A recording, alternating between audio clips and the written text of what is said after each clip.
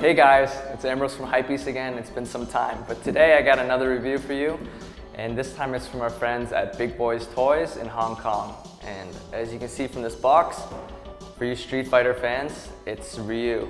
So going through the box, top says Ryu, and in the back you just have a little bit of kind of like a cartoon description of what's in the box. So it has LEDs, it has sound. So it has a nice little display box that's held together with Velcro. If you can open it up, you can just see that there's Ryu in there, getting ready, poised for his famous Hadouken. You get these collectible cards, so they're pretty nice. So you have his stats again. It's almost like caricature, this kind of style. And also you get Ryu's stage.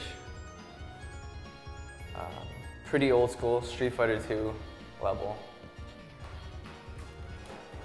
So let's get to the actual toy. Holy shit. All right, well I guess that's super loud. So the button's located on the right bottom corner. And then you have there's the little port here.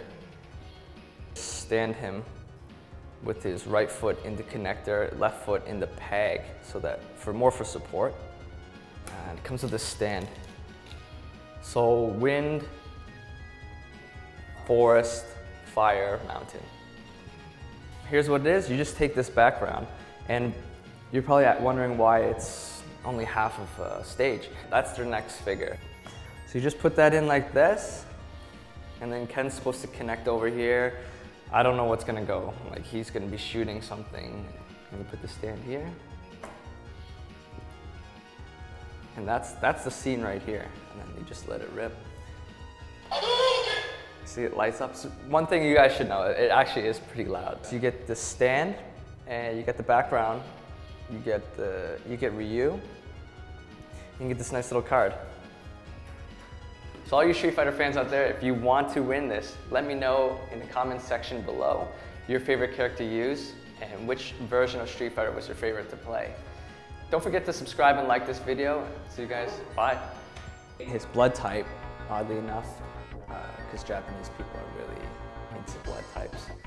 And his 3 signature moves. You get the Hadouken, you get the Shoryuken, and you got the last one that I could never pronounce, but it's basically the whirlwind kick. Basically, it's like he jumps up, sticks his leg out.